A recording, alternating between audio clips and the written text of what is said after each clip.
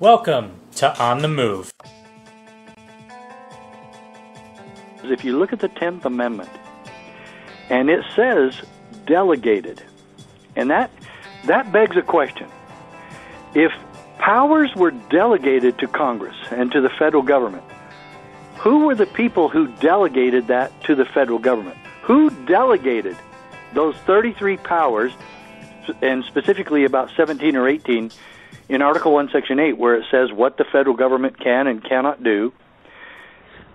Who did that? I mean, it literally says delegated. Well, only a boss can delegate something to somebody.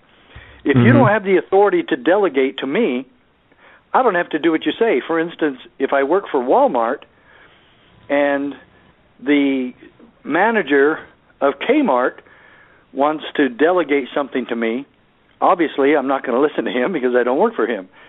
And it's the same thing with the federal government.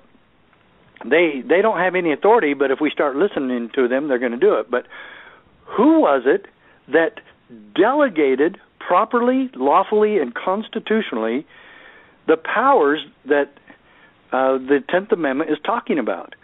Well, that was the original 13 states and we the people.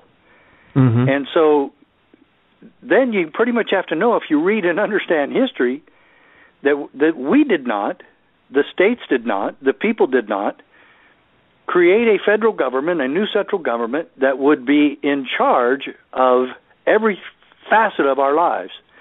Quite the contrary.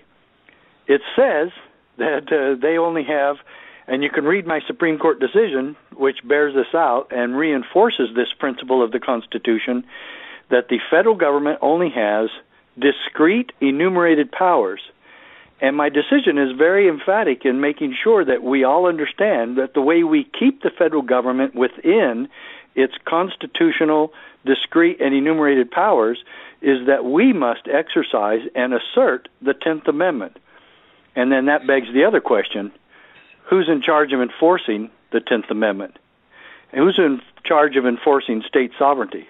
And that goes right back again to we the people and the states who originally delegated to the federal government its powers. And if we delegate powers to them and they don't do them, we can certainly take them back and do them ourselves or delegate them to someone else, because the boss can delegate to whomever he wants. And so the federal government has one job and one job only, and that first and foremost is, just as the Declaration of Independence says, quote, to secure these rights, governments are instituted among men. Well, which rights was it talking about? Life, liberty, and the pursuit of happiness. And the federal government has now taken over a role that was never theirs to be in charge of, and that is to make sure that we're all equal. Well, they're supposed to guarantee equal opportunity, but not guarantee equality for each one of us, especially financial equality, which is exactly what the communist in the White House is trying to do. And the federal government has taken over a role that was never theirs, and we've got to take it back. I'll be detained right now, officer. Let me see your ID. No, thank you.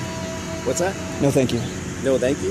No, thank you. Okay, why are you saying no, thank you? I know it's my Fourth Amendment right. I don't have to show you my identification. And one of these books that I want to discuss is this book right here. It's called Founding Brothers. It's written by Joseph J. Ellis, and I really found this book to be really informative. It helped me out a great deal in understanding the founding of this. Really comfortable too. That's one thing I really like about this bag, is the comfort level of it. But anyway, so let me move on here and we'll start showing the back here, show the features. First thing first here, we got the front of it.